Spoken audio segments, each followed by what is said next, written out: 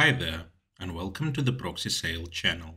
My name is Andrew. In this video, I will show you how to set up a proxy in the AdsPower anti-detect browser.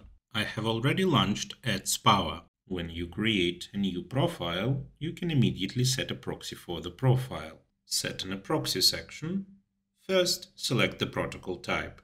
Then, enter the proxy IP and port. If you are going to use a free proxy, then you don't need to enter anything else, but only check the proxy for performance. And if you have a personal proxy, then set the username and password of the proxy in the appropriate fields. When all the data is entered, click on Check Proxy to verify its operability. If the proxy is displayed in green, then everything is entered correctly and the proxy is working.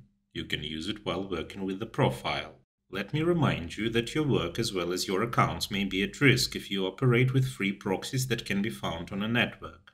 Such proxies do not have guarantees of anonymity and security. We recommend a reliable and trusted provider, ProxySale.com, which will allow you to get proxies of any location with guaranteed anonymity and security for working on a network. The link will be in the description.